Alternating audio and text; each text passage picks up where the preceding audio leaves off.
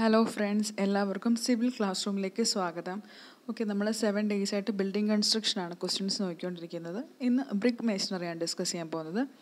ഇന്നും 10 questions ആണ് നമ്മൾ ഇൻക്ലൂഡ് ചെയ്തിരിക്കുന്നത്. നമുക്ക് ക്വസ്റ്റ്യൻസ് നോക്കാം. Question number 1. The portion of brick cut across its full width is known as option A queen closer, option B king closer, option C metered closer, option D bat. ഒരു ബ്രിക്കിനെ അതിൻ്റെ വിഡ്ത്തിന് അക്രോസായിട്ട് cut ചെയ്യുമ്പം കിട്ടുന്ന ആ portion of brick അതിന് നമ്മൾ എന്താണ് പറയുന്നത്? Answer option D bat. നമുക്ക് ടൈപ്സ് ഓഫ് ക്ലോസേഴ്സ് ഉണ്ട്, അത് നോക്കാം. First one queen closer.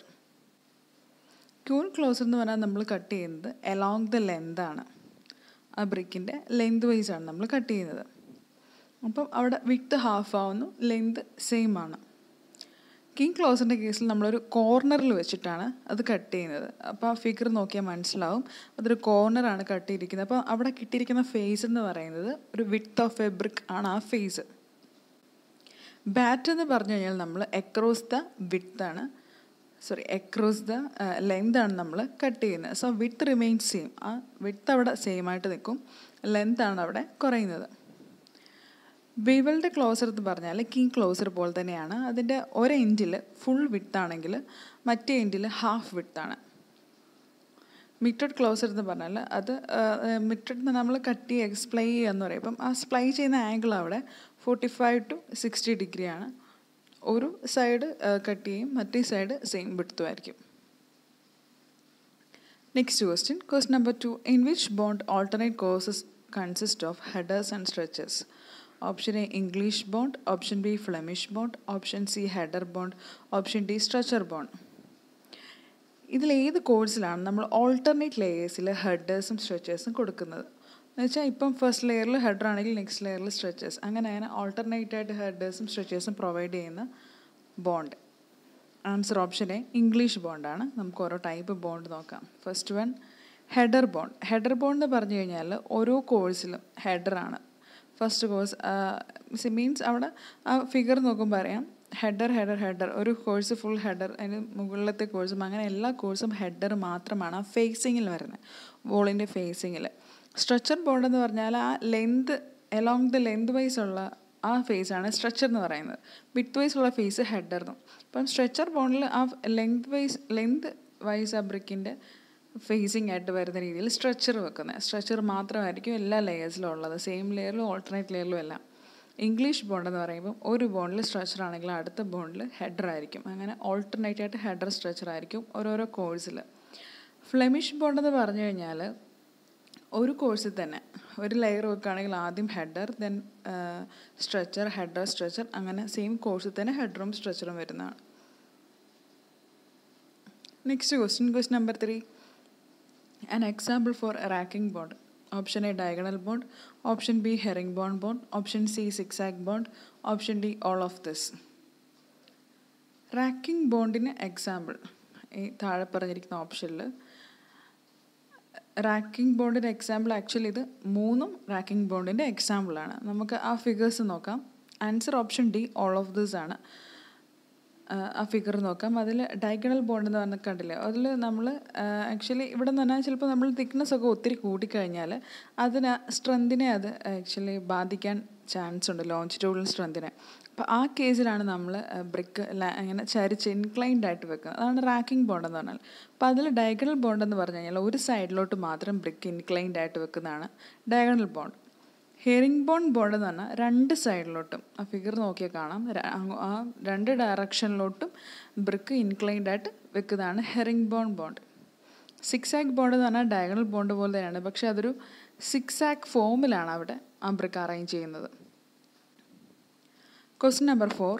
The arrangement of layers of stones or bricks by which no continuous vertical joints are formed. Option A bond, option B lacing course, option C header, option D perpend. Question എന്താണെന്ന് വെച്ചാൽ, നമ്മൾ ബ്രിക്സിനെ അല്ലെങ്കിൽ സ്റ്റോൺസിനെ ലെയേഴ്സായിട്ട് arrange ചെയ്യുമ്പം continuous ആയിട്ട് vertical joints വരാത്ത രീതിയിൽ നമ്മൾ arrange ചെയ്യുന്ന ആ ഫോർമേഷനെ, ആ അറേഞ്ച്മെൻറ്റിനെ നമ്മൾ പറയുന്ന പേരെന്താണ്? Answer option A bond. Question number 5. A piece of brick which is used to prevent vertical joint in brick masonry. Option A frog, option B quoin, option C closer, option D header. നമ്മൾ brick മേസണറിയിൽ vertical ജോയിൻസിനെ prevent ചെയ്യാനായിട്ട് use ചെയ്യുന്ന piece of brick. അതായത് നമ്മളിപ്പോൾ masonry ചെയ്യുമ്പോൾ നമ്മളിപ്പോൾ കറക്റ്റായിട്ട് ഒരേ ഫോമിൽ തന്നെ വെച്ച് പോവുകയാണെങ്കിൽ ആ ജോയിൻറ്റ്സ് കണ്ടിന്യൂസ് ആയിട്ട് പോയിക്കൊണ്ടിരിക്കും. സോ ആ ജോയിൻറ്റ്സ് ബ്രേക്ക് ചെയ്യാനായിട്ട് നമ്മൾ പ്രൊവൈഡ് ചെയ്യുന്ന ആ പീസ് ഓഫ് ബ്രിക്ക് അത് ആൻസർ ഓപ്ഷൻ സി ക്ലോസർ ആണ്.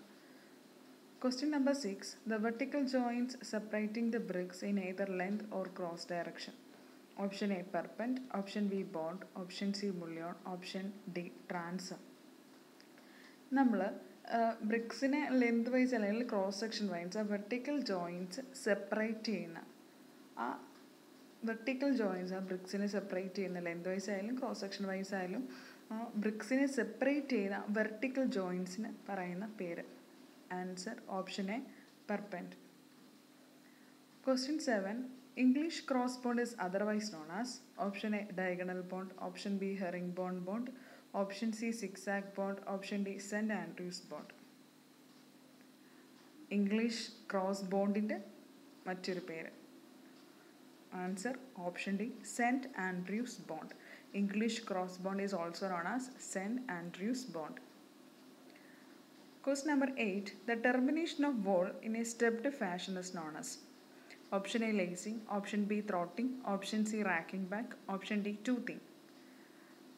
നമ്മൾ ഇപ്പം ഒരു മേസണറി ടെർമിനേറ്റ് ചെയ്യുമ്പോൾ അതായത് തീർക്കാറാകുമ്പോൾ എൻഡിങ് ചെയ്യുന്ന ആ മേസണറി കംപ്ലീറ്റ് ചെയ്യുന്ന സമയത്ത് നമ്മൾ ചില ടെർമിനേഷൻ ഒരു സ്റ്റെപ്ഡ് ഫാഷൻ സ്റ്റെപ്പായിട്ട് അത് എൻഡ് ചെയ്യാറുണ്ട്. അങ്ങനെ ആ സ്റ്റെപ്ഡ് ഫാഷനിൽ പ്രൊവൈഡ് ചെയ്യുന്ന ആ അറേഞ്ച്മെൻറ്റിന് പറയുന്ന പേര്. Answer option C racking back. Question number 9. The nominal thickness of an expansion joint in brick wall must be more than option A 10 mm, option B 20 mm, option C 30 mm, option D 40 mm. Expansion joint nominal thickness നമ്മൾ ബ്രിക്കിൽ use ചെയ്യുന്ന expansion joint എന്തിനാണ് temperature ചേഞ്ചസിന് അല്ലെങ്കിൽ moisture കാരണം expand ചെയ്യാൻ chance ഉള്ളപ്പം നമുക്കവിടെ crack form ചെയ്യാനായിട്ടൊരു tendency ഉണ്ട്. So അത് വരാതിരിക്കാനാണ് നമ്മൾ എക്സ്പാൻഷൻ ജോയിൻ്റ് പ്രൊവൈഡ് ചെയ്യുന്നത്. സോ ആ എക്സ്പാൻഷൻ ജോയിൻറ്റിൽ ബ്രിക്ക് വോളിൽ അല്ലെങ്കിൽ ബ്രിക്ക് മേസണറിയിൽ നമ്മൾ കൊടുക്കുന്ന ആ നോമിനൽ തിക്നെസ് എന്ന് പറയുന്നത് answer option B 20 mm. Question number 10. In a single day, maximum height of masonry to be raised should be not more than option A 0.5 meter, option B 1 meter, option C 1.5 meter, option D 2 meter. അതായത് നമ്മൾ ഒരു ദിവസം brick masonry ആ masonry work ചെയ്യുമ്പോൾ maximum എത്ര height വരെ ഒരു ദിവസം നമുക്ക് മേസണറി വർക്ക് ചെയ്യാം, അല്ല എത്ര ഫ്രഷായിട്ട് നമുക്കൊരു മേസണറി വർക്ക് ചെയ്യാം. Answer option D 1.5 meter. So ഇന്നത്തെ ക്വസ്റ്റ്യൻസ് എല്ലാം കഴിഞ്ഞു.